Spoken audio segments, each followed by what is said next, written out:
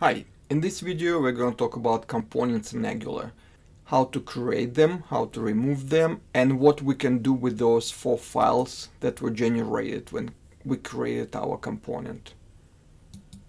All our components are located in this folder app that is located in the folder source.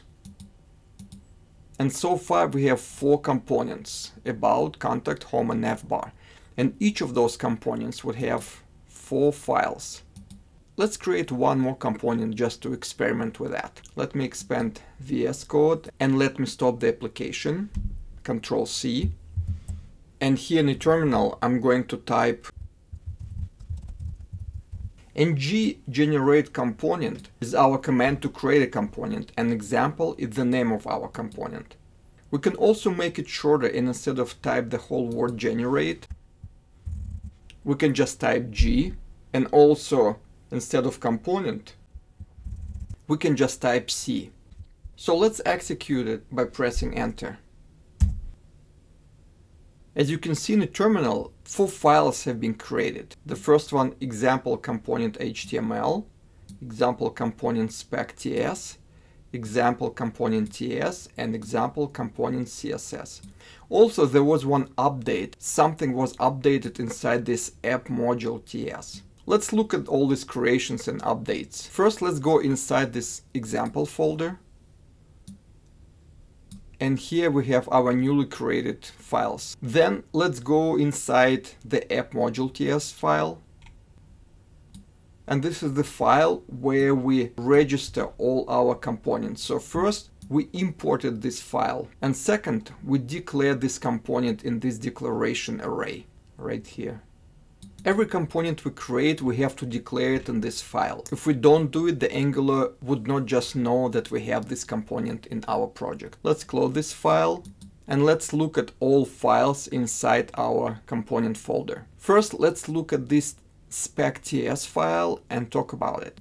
And as you can see, there's code already in here. This is your testing file. Each Angular project comes with built-in testing framework. And when we create every component, we already have a testing file that is being created for us to test this specific component. Now, this file is not connected to this component in any way. It tests it, but we can actually move it anywhere in the application and we can remove it. It's not gonna affect anything. There's actually a special switch in our ng generate command that will prevent us from creating this file when we generate our component. If we Google Angular component generate, the very first link will point you to the official Angular documentation.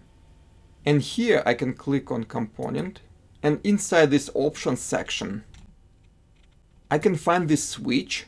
Let me copy it. Let's go back to VS Code, and here we'll create another component. We will name it example 1, and we will insert the switch that we copied for our documentation. I'm gonna press enter.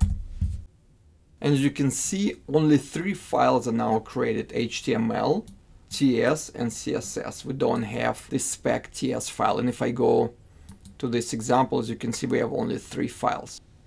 Now let's go inside our example folder and delete this file. I'm gonna right click, delete, and let's check if our application still works. So that's about our spec.ts file. Let's move to our CSS file. If I click on this CSS file, as you can see, it's just empty. Let's try to delete it and see what happens. But before I do it, I want to just mention that this CSS file is our styling file just for our component. We also have a file, style CSS, where we can add global styles. So if we don't style anything specifically for this component, we can just safely delete it. Let's delete it and let's see what happens. The component is gone, and as you can see, our application failed to compile. Let's see on the error. And the error module not found. When you delete the CSS file, you need to make sure that you go to this example component TS and remove this reference to this file. So all I need to do, delete this file, save it, Control S. Let me scroll down. And as you can see, our application successfully compiled. It all works. Now we have only two files left inside our component folder, HTML and TS. And these two files are required for our component to work. As you can see in this example component TS, we have this decorator component. And if we have this decorator for this class, we have to have both this HTML and TS file. Now, there will be times when you create a component, but then you realize that you actually don't need it and you want to remove them. Let's see how to delete it. So we have this folder example, and I'm just gonna right click and delete it. And as you can see right away, our application failed to compile. The reason that it failed to compile is that after deleting the component, we need to go to our module TS and remove the reference to that component.